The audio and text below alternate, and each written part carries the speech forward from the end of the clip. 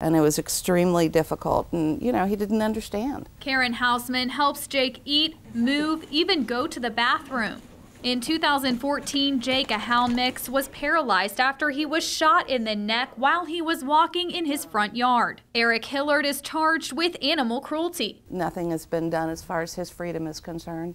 Jake has lost all of his. It's been more than 2 years since Jake was shot and paralyzed. His family tells me the court case is still pending. As the Hausmans wait for answers, they're hopeful others who see animal cruelty happen report it.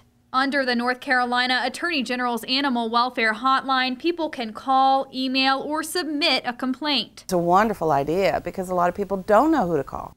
In less than 2 years, Rowan County investigators have prosecuted a case where a woman duct taped her dog. They've investigated another where animal control says a Landis woman nearly starved her horses to death. One didn't survive. We do see a lot of abandonment and cruelty cases. Lexington veterinarian Dr. Greg Hedrick says he sees cases all the time through Ginger's Fund in Davidson County. You get to the root of the problem and maybe transfer it down to the different counties. The Attorney General's office will review complaints. Sometimes the local law enforcement, they get so busy and tied up, they don't have time to handle a lot of these cases. And then refer them to the proper authorities. A new way to notify the state that an animal's being abused. One that could help a hurting animal find a safe home.